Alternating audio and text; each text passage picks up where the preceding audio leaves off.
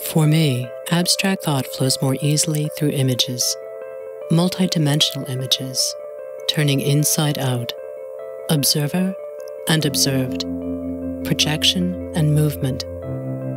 Both nighttime and waking dreams come to me of what might be, of ways to connect the energy of pattern to place.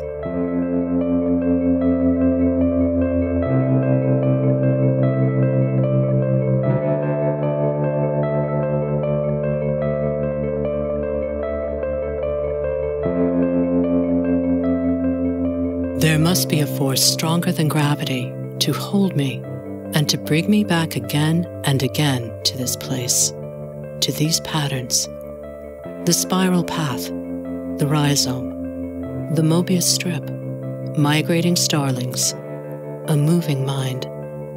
From my window, I can see Mount Cheaha, the highest point in Alabama.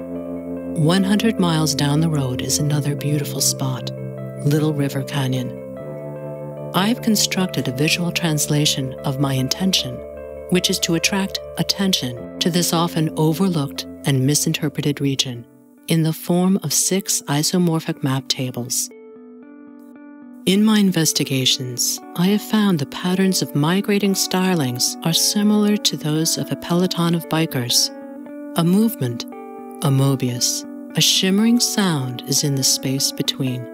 This movement is present in each of my isomorphic map tables. In the first table, it is clearly visible. In others, it is reduced to small lines of cable or a plane of glass.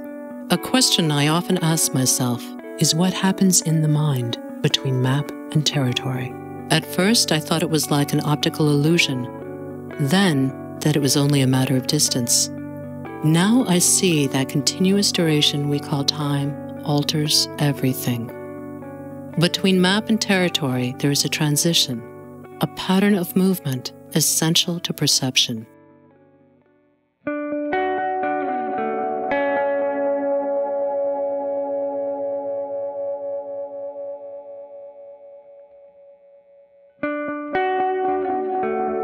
As an artist, my work seeks patterns found in deeply hidden connections.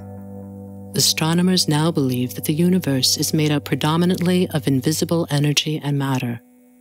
Stuart Clark writes in The Guardian, "They call them dark matter and dark energy to reflect the fact that these mysterious substances do not interact with light and therefore cannot be directly seen. Dark matter provides the extra kick to keep the galaxy spinning faster than expected, and dark energy accelerates the expansion of the whole universe." The pattern of the Mobius begins as a 3-dimensional pattern. In 2 dimensions, it is seen as a figure 8, a symbol of infinity. Isomorphic Maps plays with mapping our multidimensional world and the scientific discoveries at the beginning of the 21st century, in the way Picasso and Duchamp played with cubism and the 4th dimension at the beginning of the 20th century. I first encountered the term isomorphic in the early 80s in Douglas Hofstadter's Gödel, Escher, and Bach, An Eternal Golden Braid. Now I find myself naturally looking for things that play a similar role in a totally different layer of reality.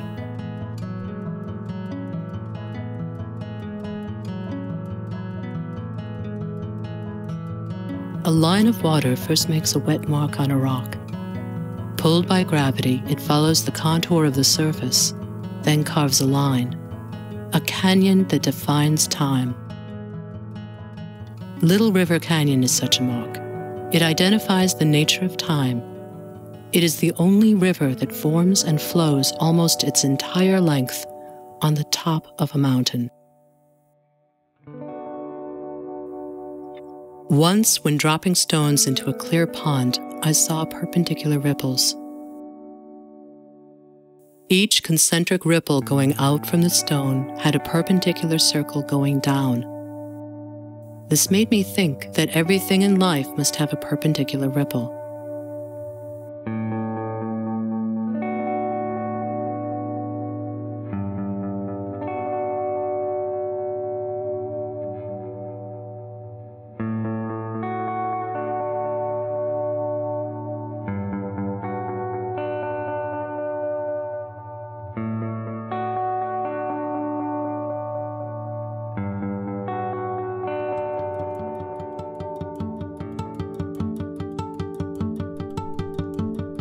Going back to the beginning of time, the beginning is tightly non-woven.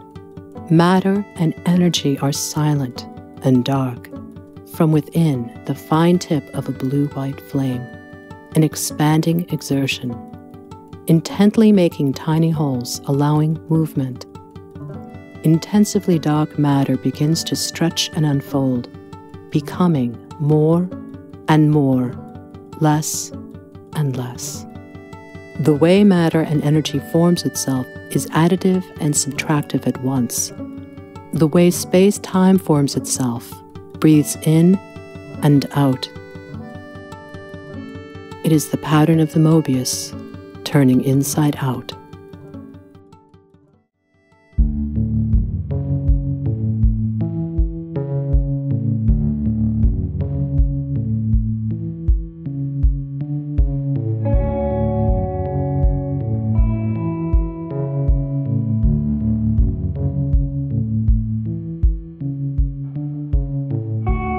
The dark energy of not knowing stretches me out into the universe. Knowing the force of gravity and dark matter keeps me where I am.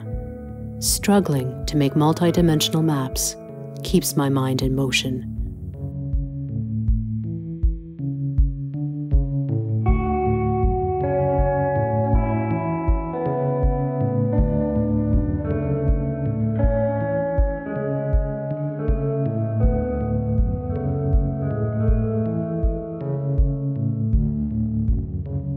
Map tables expand out 100 miles, the highest point to the lowest point in Alabama, from Mount Cheaha to Little River Canyon.